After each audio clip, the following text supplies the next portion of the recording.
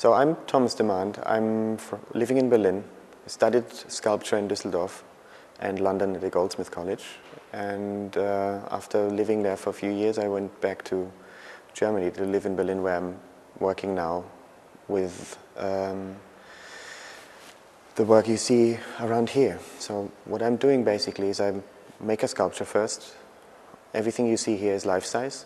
It's made out of paper. And I photographed the sculpture, I filmed the sculpture after that then. And usually after that I just get rid of the sculpture, build a new one and make a new photograph.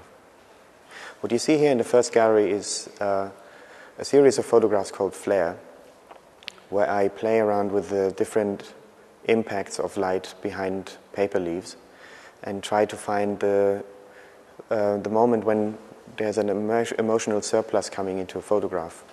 So you just suddenly you have a sentimental feeling about something.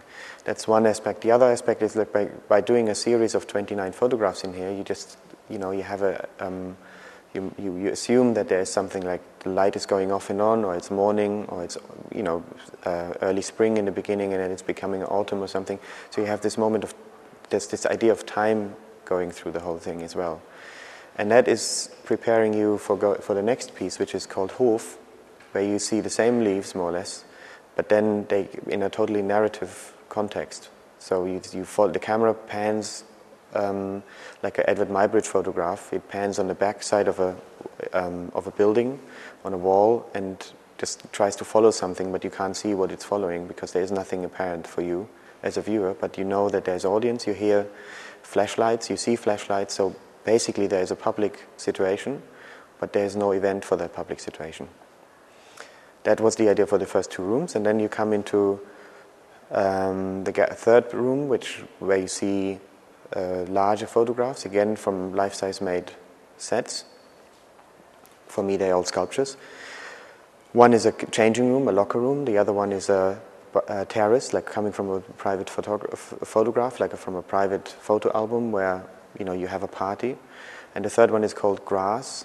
It's basically consisting of 72,000 blades made out of paper, which end up in a totally banal and simple and straightforward image of a lawn again.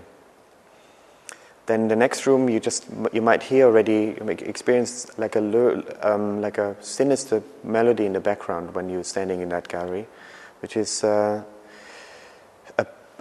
fraction of a piece of the Beach Boys album, which got never released, called Smile.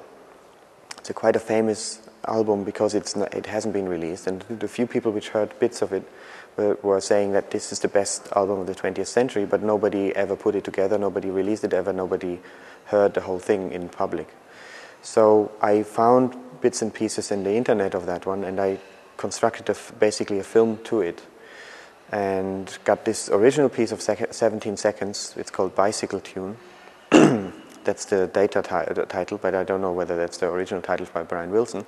I put this kind of very sinister looped piece of music. I gave it to a friend of mine in Chicago called Pan American, who does a lot of electronic music.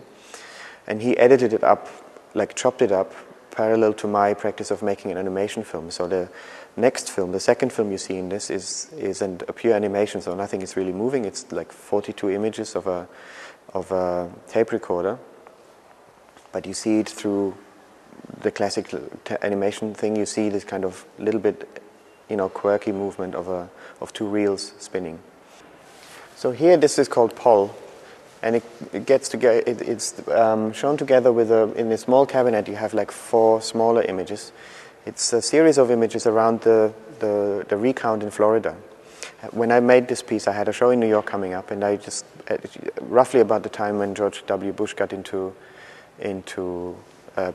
became president, and I saw all these photographs, images of like paper being recounted and recounted, but the holes are, like whether there's a hole in there or not.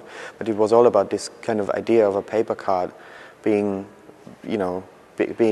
being decisive for the future of the world. Basically, at that time, it was foreseeable that this is most powerful man of the world, whatever happened afterwards. But So I wanted to make a photograph right at the same time, and I wanted to make sure that people which might have seen it in the morning in the newspaper, they come to the gallery and they see something about this space which they have seen in the newspaper in the morning, which they might not have seen in the original source. It's because this one is bigger, it's life-size, and it's just like, you know, about like little quirky details like the torches on the desks and stuff. So this whole process of making an image after, like, you know, running after another image which has been printed at the same time, is kind of significant for a part of my practice in the last couple of years, where I just basically use the memory of events you have from newspapers and stuff, and I basically, because I know that we all know these events and we have, like, you know, some ideas about the visuals coming next to it. Like if I mention tunnel, for instance, or Lady Di and tunnel, you know, you have a totally clear idea of the architecture of a subway in Paris, which is not so. It's from first hand, it's important for the personal fate of Lady Di, but it's also quite important for us as individuals in a society that we can talk about these things and communicate about things which we both haven't experienced or only have experienced in the second, you know, degree or something, in a, around the corner, basically.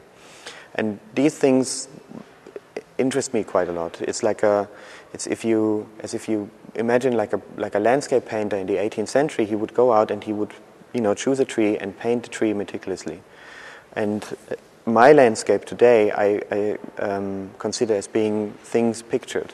You know, like, because there are possibly more images of the world now than world itself, and it's more the industry of producing images is like increasing proportionally every day through the internet, through film, TV, and all that. So basically, I'm trying to find a way through this for myself, and for, you know, trying to understand what images do to my understanding of myself and my society.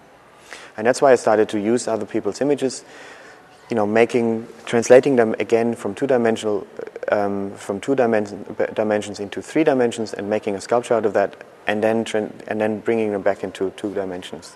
And with this quirky detour, by leaving out like details, like little marks on the paper, and you know, also like signifiers for time, for certain usage of people, I end up with this hyper real feeling of a thing as it meant to be, or something like that.